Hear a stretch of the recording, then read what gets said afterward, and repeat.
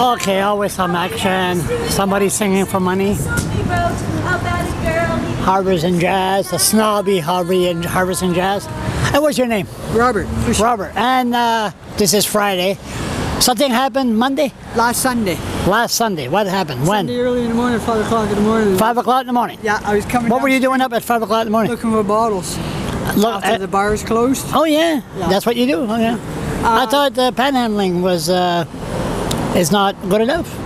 No, it is, but you're always going. Something doing. Something to do instead of... Okay, so you had a good reason to be on the street. 5 o'clock in the morning. Go ahead. So I come down, smelled smoke, and then looked in the alleyway there, and there was a fire coming up between them two buildings. Fire? And yeah, I called 911. Some dispatcher at 911, first question they asked me is, you didn't start it, did you? Second or third question, asked my name and my last name. They said, then you didn't start it, did you? I said, no. Oh, you want a stupid question? That's a stupid question. You want a silly answer with that? And the fire was going. The fire was going. And the dispatcher was blaming you? Asked me if I started it. I said, no. First thing.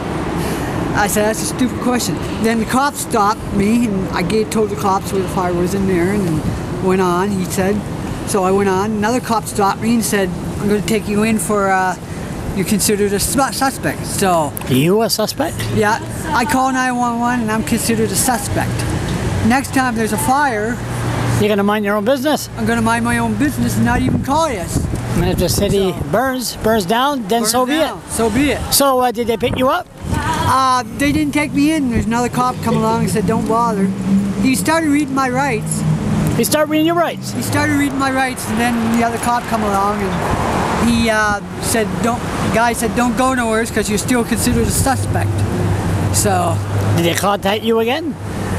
No, they never contacted me since. Did the cops are racist against the poor? I feel that they are, some of them. They say the poor is not a race, but they want to say discrimination, elitism, and all that shit. We're humans too, our blood is red. And the cops are idiots. Like sirs.